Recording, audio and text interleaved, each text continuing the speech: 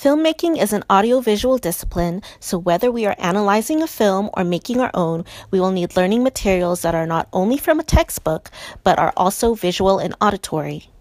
Some people will say that if we want to be a filmmaker, we don't need to go to film school and we can learn everything from the internet and hands-on experience. Communities and websites like nofilmschool.com can support this idea, and we can even access materials from previous movies. Take, for instance, like the screenplay of Hannibal from a free database like IMSDB. However, because websites like these are free, the content is usually contributed by a volunteer. There may be little or no oversight in checking the sources, so these may not be the most credible way of gaining information. Resources from academic institutions is a way for students to gain trusted information.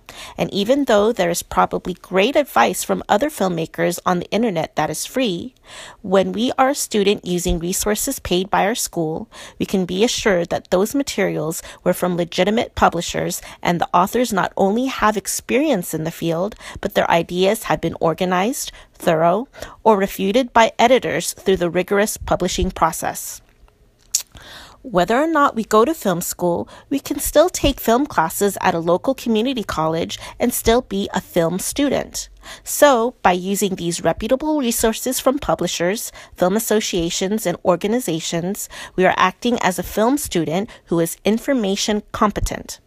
In this video, we'll briefly talk about how to find resources for film students at LBCC, partnered institutions like CSULB, resources in the local community, the Long Beach Public Library, and from film associations like the Academy of Motion Pictures of Arts and Sciences.